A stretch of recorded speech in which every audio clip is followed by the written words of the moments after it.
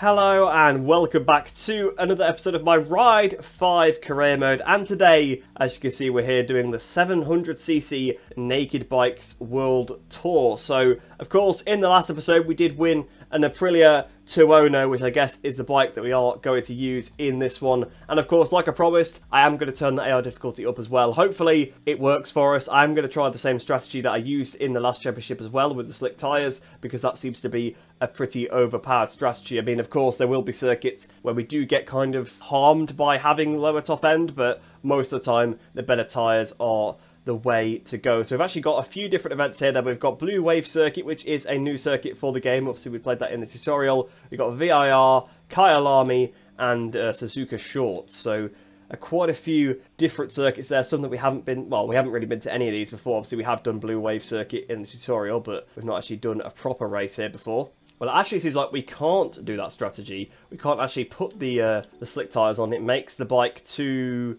over the power, because if we look at the number of performance points, we're allowed 489, and unfortunately we're at 447, and if you put on a set of slick tyres, it puts us up to 492, and I think that's the same regardless of which brand we use, because of course they can't be showing favouritism to particular brands. So unfortunately, we can't actually do that strategy, so that does worry me slightly. We are probably going to have to go to the old engine upgrade route, which is fine, but it's going to be a struggle in the corners, that's for sure.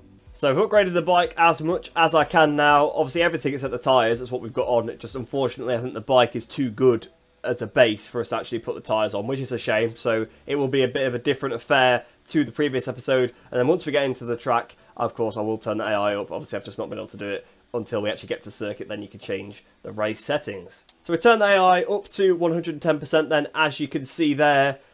We will see how we get on in this race, of course. If we need to turn it up more, we can. If we need to turn it back down, we absolutely can as well. But because we dominated so much in the last episode, I thought it is worth turning up. But then getting ready to start. Here we go at the Blue Wave Circuit. Completely new bike as well, so we've got to get used to that. And back on these stock tyres. So of course we've got to get used to that as well, since we've just been running slicks in the previous championship. But we seem to have had a pretty good start off the line as we go down towards the first corner. On the inside, a few AI, a bit of contact. Just trying to make sure we don't make a big mistake. Well, we have made a big mistake, so I was in the completely wrong gear. I didn't go down enough gears. I think I was too busy focused on being hit there by the AI. And we got hit up the back again by an AI. Coming through that turn. Oh, sweeping it across the front. But a pretty good start. Someone's going around the outside of us there. And we're trying to go back up the inside again now. A bit of contact. It's not been the cleanest. The hitboxes are really off on this game. That's what I've noticed. I mean, it's always like that with the milestone games. The hitbox is not really that close to where the bike is.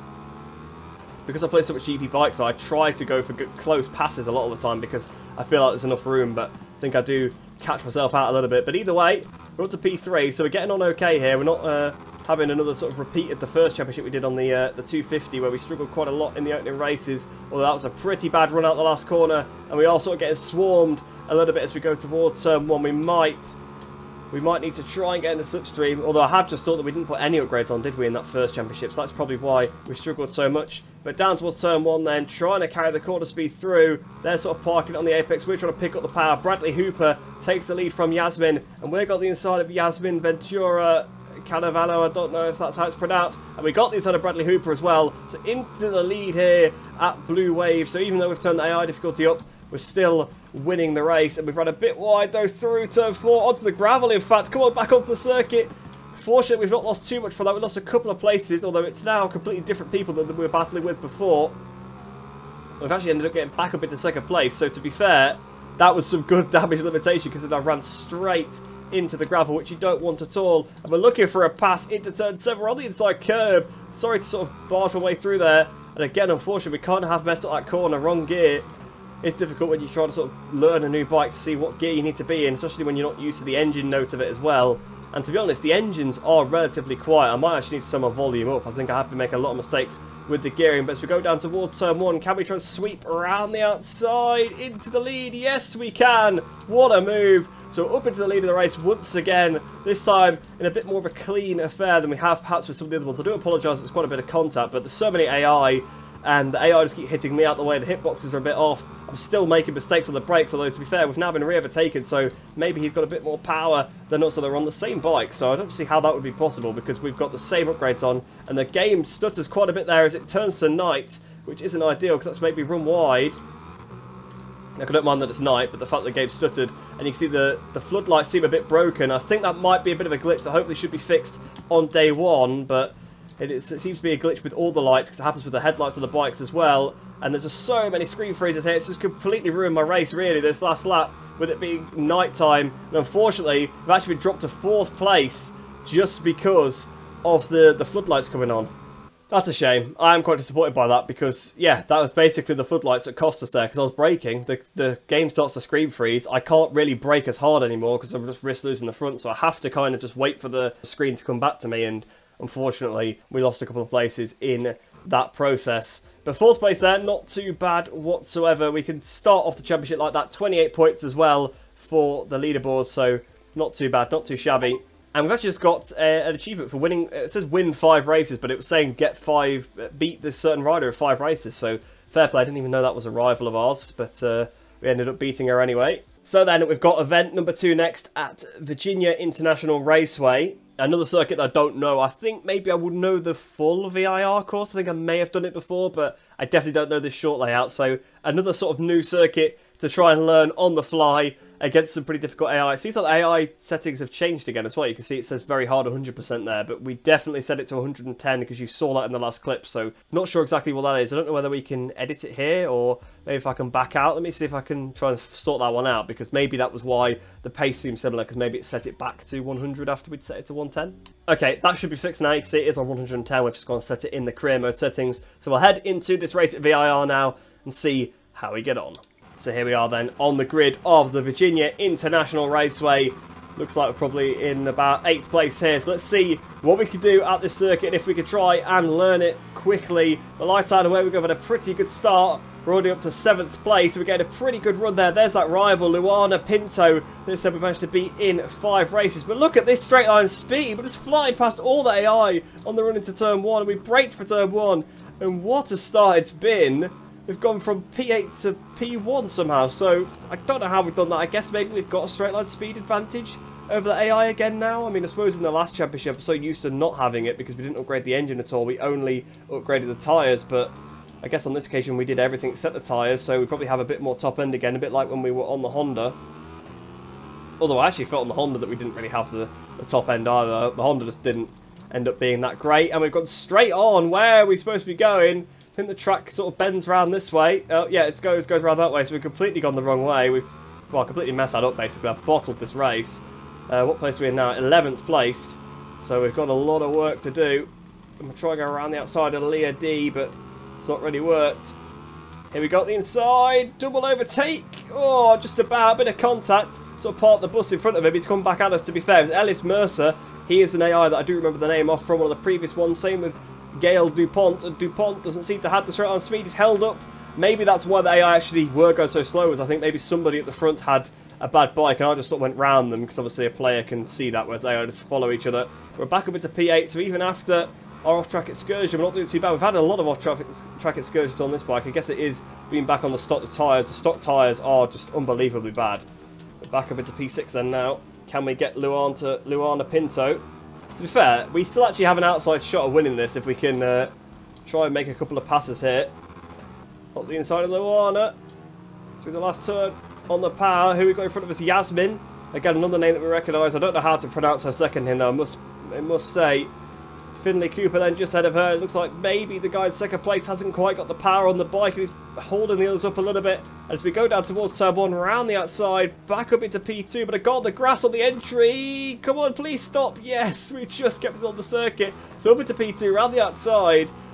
So now it's just ZI leading the race. We've got to try and overtake. I think, to be honest, I might put the AI difficulty up to 120 in the next episode, or in the next race, sorry. We've forced our way through at the inside of ZI.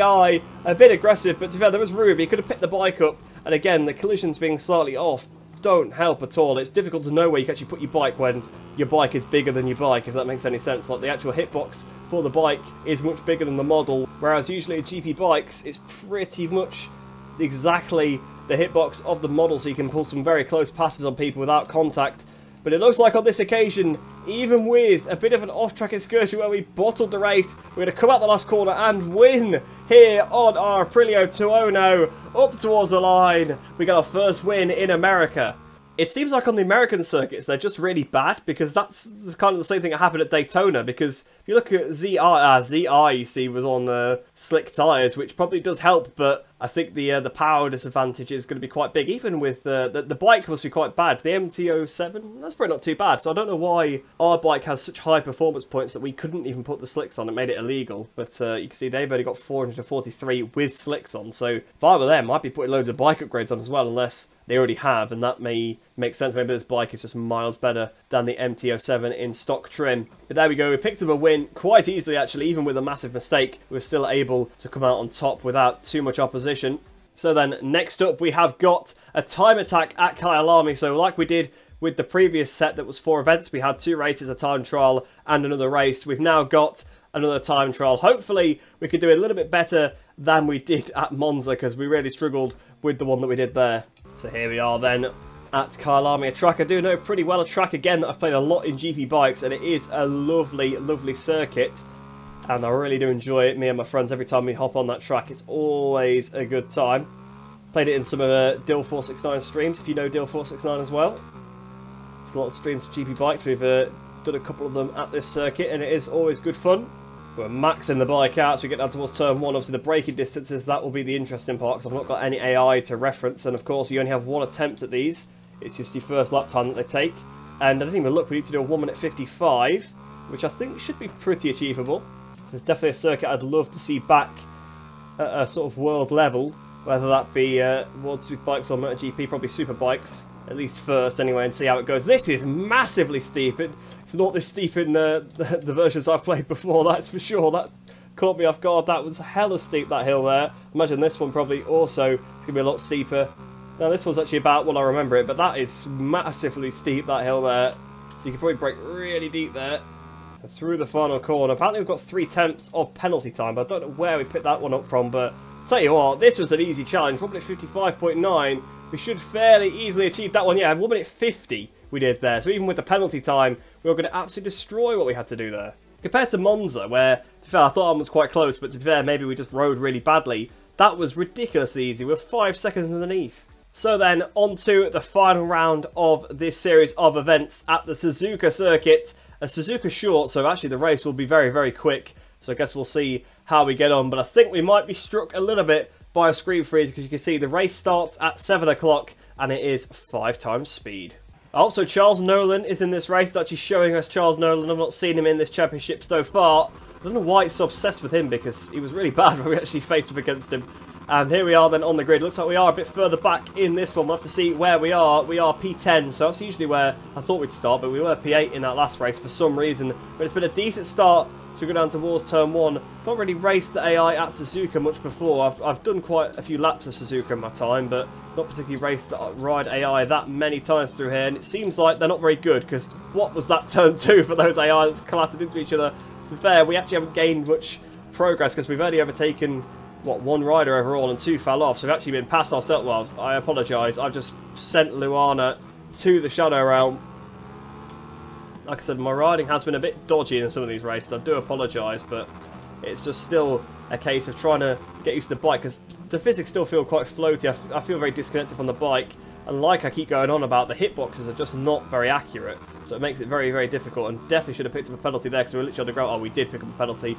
It's a bit weird how the penalties are the top right when you're in a race, but top left when you're on a time trial. And I still don't really know where I picked up the penalty, if I'm quite honest, at Kyalami. I've not checked the footage yet, but I guess you guys probably be screaming it. We've got Ben Wilson in front of us. Don't think that's the Ben Wilson, but even still, an interesting sort of name there. You can see Jakob Lakatos in front of him. We've seen him quite a few times. Remember him at Donington Park in the last episode when we had to do the sort of comeback from the back of the grid. Looks like we're going to struggle to get much above P6 here, because it's quite difficult to pass, and the track is just ridiculously short. I don't know why they do some events at ridiculously short circuits, whereas, for example, Donington Park was just a completely sort of normal Grand Prix length circuit. Just really bizarre. So starting the final lap then. Can we try and pass Ben Wilson? We've got one hell of a slipstream down towards turn 1. We're going to easily get him here. So up into P5. Jakob Lakatos in front of us, but unfortunately I don't think we're going to get a podium. We've just been overtaken by him, but we're back up the inside again. Wrong gear there, but to be fair, we picked up the power enough to sort of make up for it, I think. Here we go, around the outside of Jakob. Oh, he leant across us, to be fair. He's got the right to do it. We're trying to sort of make a gap. Can we try and ride around the outside of him? We're going to run out of room. He lost the front on the curb there. Surely we're going to beat into this section. No, he hangs it around the outside, to be fair. And this is where the night race comes into it. So to be fair, we had it on like the last corner of the race. So it's not too bad at all. So at the last corner, we've just got to make sure we get the slipstream. And it's P5 here. But again, another one of those races where it was super, super difficult to actually make any progress. Yeah, you see on this occasion, it would have been better to have the slick tyres. You can see that Ben Wilson was on slick tyres. There are a lot of stock tyres here, but you can see that Abel Mayer was the winner. A much smaller performance point, but the slick tyres just carried us through, and that's what you wanted because you were on the side of the tyre for so long in this instance. But you know what? We couldn't put the slick tyres on, so we couldn't really do any more than that. And to be fair, we kind of got a bit bullied in the first couple of corners, and the tracks are just too short to make up the time in a lot of these events. That's the problem. I don't think it's really fair they start you mid-grid and then sort of expect you to get through when there's basically one racing line this whole track. But there you go then, we finished P5, 24 leaderboard points. I might actually have a look at the leaderboard after this one, because we haven't really had a look at it to see what level we are up to. And there we go then, that is the stock naked 700 World Tour complete. We're up to 127th place, 479 points. So we'll have a look at the leaderboard if we go back to the main hub of the career. So we're actually on par with Kang Wu. So maybe that's why actually we have certain riders as our rivals. Is it based on where we are in this? If we scroll down, well, you can actually go quite far down. So 154th is the bottom one. So we are above a decent number of riders here. Charles Nolan, you see, that's probably why, because we were close to him in terms of points. He's 137th. So I don't know why it was going on about him like he was some god, because we are 10 places in front of him now. It does make me wonder, do these guys pick up points throughout the career mode? You would imagine so. So, yeah, I'll be interested to see. Luana Pinto is the next rival, you see, because she is 488, so she's a few points ahead of us. We'll probably overtake her in the next episode, I would imagine. We have a look how many points we need to get into the top 100. Of course, that's a bit of a position to get to. 532, so we're a bit of a way from getting up into that one. But we've not done that many episodes, and we're already up to like 400 points. So yeah, it'll be interesting to see how long it takes us to get into that top 100. But that pretty much does bring this episode to a close, guys. So I hope you have enjoyed that one. If you are new to the channel, please do like the video and subscribe, because it really helps me out. And of course, you get some more bike game racing content in your subscription feed. Ride 5, MotoGP 23, GP bikes, plenty more as well. So do stick around if you are new to the channel. But like I said, I hope you did enjoy that one. I hope you enjoy the rest of your day. Hope you're all stay safe, and I shall see you in the next one.